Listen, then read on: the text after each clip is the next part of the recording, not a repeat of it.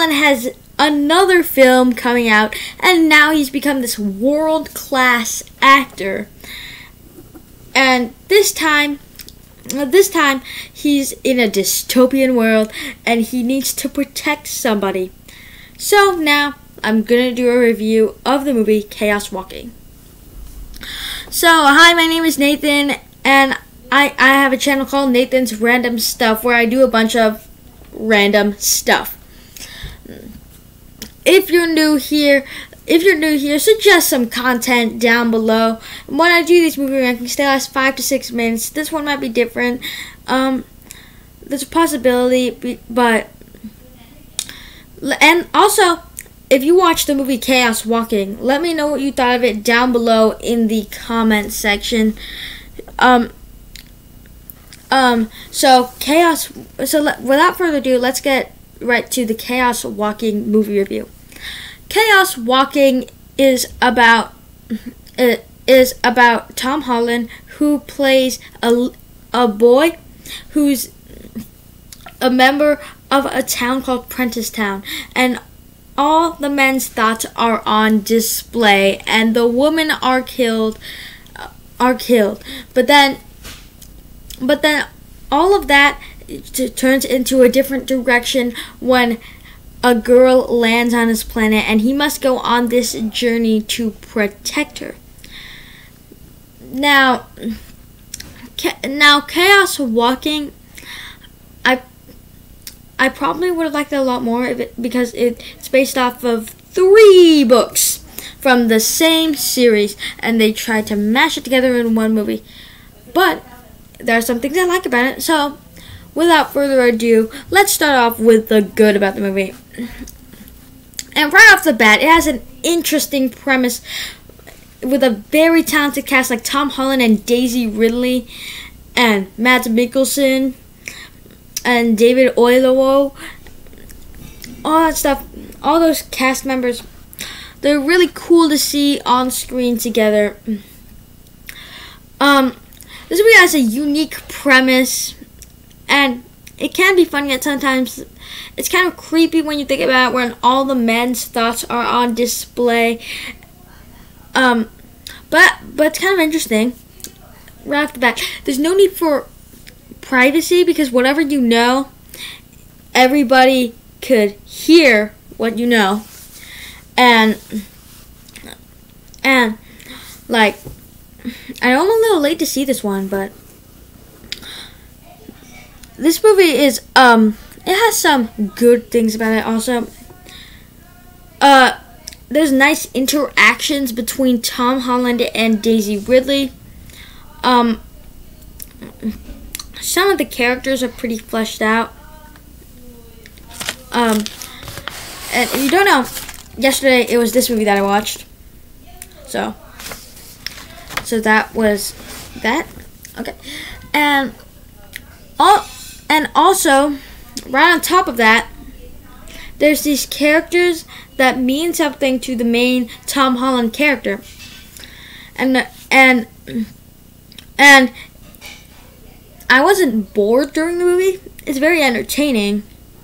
And there's a bunch of cool scenes in the movie, but it's a very flawed movie. So from there, let's move on to the bad.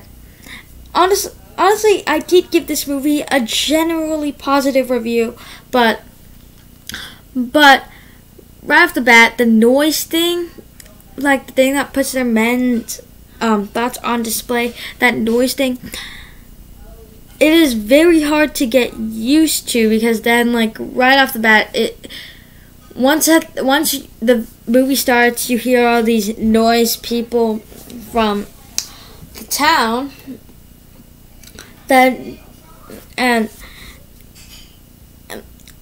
also it seems like characters need to have a little more screen time, like and they waste some of the talent. Like, Tom Holland is, of course, so likable in the movie, but Daisy Ridley is just this side character that's just there on this journey, and she doesn't really have the strong moments in the movie. there's some hilarious moments with her in the movie, but there's just not enough of that because to make her interesting. And it's mostly Tom Holland that's doing the raising up thing, and all the rest of the cast members are also really underutilized, like Mads Mikkelsen, Nick Jonas, and all these characters are pretty wasted. And this is a movie that's not great. It's okay, but it's not really one that I would personally, if I had to choose, I wouldn't personally rewatch. But if I felt like a movie with Spider-Man and Rey Skywalker, then this is the one I would watch.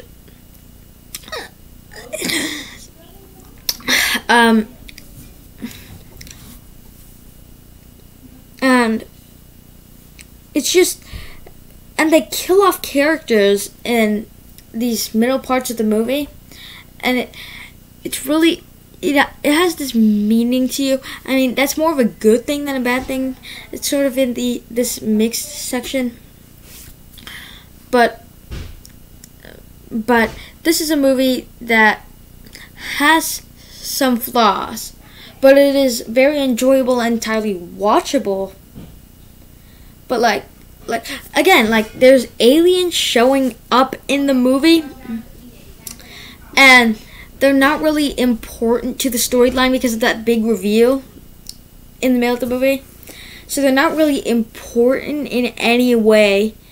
So overall, entirely watchable movie. It's not a boring movie, but this is.